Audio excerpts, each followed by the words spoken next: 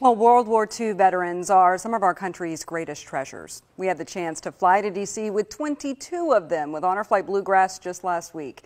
We caught up with this veteran at the Vietnam Wall and soon found out he's just as chipper at 98 as he was in 1945. And he has quite the story to tell. Well, hello there. Meet Albert Hall. I've survived 3 wives. They say I worried them to death. What was worse, World War II with 3 wives? Out of my 3 wives, the first one. At 98 years old, he has more energy and spunk than most, more than half his age. And if you ask about his service, I was World War II in the Pacific. he remembers every detail. Matter of fact, that's how many landings we made right there. Now, I'm not a hero, no way near it. I'm just an old man that was fortunate enough that God took me through that without a scratch. Throughout the world, throngs of people hailed the end of the war in Europe. In the summer of 1945, Nazi Germany had surrendered. Hitler was dead, but the war with Japan wasn't over. Albert Hall was transferred to the USS Hall WWII at Pearl Harbor. We've set this course out of Pearl, heading for Japan. 2 days after we got underway, they told us where we were going. First mission, the industrial city of Hiroshima. Second mission, the port of Nagasaki. On the 6th day of August, on the same course we was on, they dropped the first atomic bomb. They didn't surrender. They were being hard-headed, obstinate, crazy.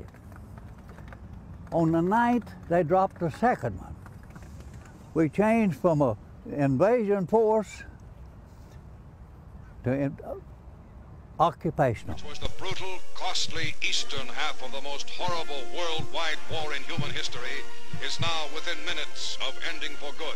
On September 2nd, 1945, the USS Hall WWII was one of hundreds of American ships anchored in Tokyo Bay. Albert Hall was there. Missouri was right close to us.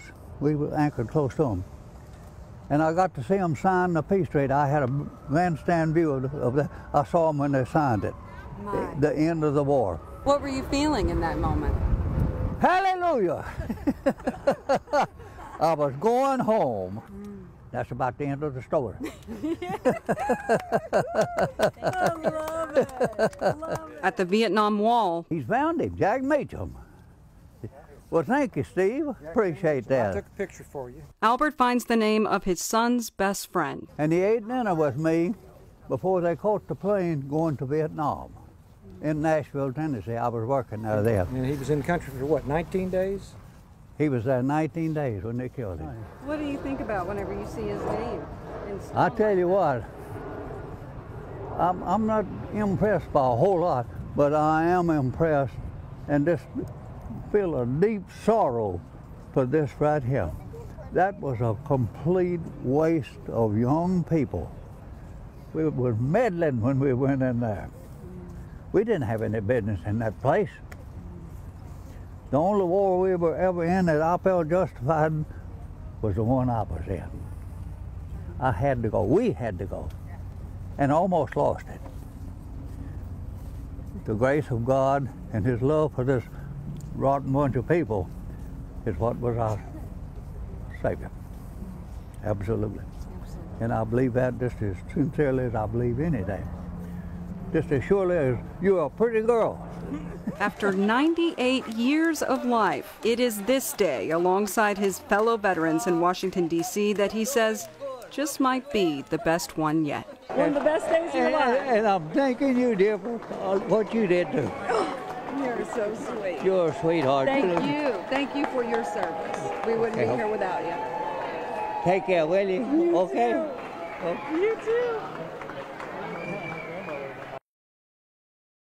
He was a fitting character. salute. There you go, everywhere he went. I like how people were, I noticed in the crowd, hanging on every word, even recording what he was saying. Absolutely. We were at the Vietnam Wall, and yet people would stop in their tracks just to shake his hand and to take video of what he was saying. I mean, it's not something you're going to hear from these veterans for very much longer, so it's pretty incredible that we were able to capture that. Of course, D-Day coming up on Thursday. Our stories will continue all week.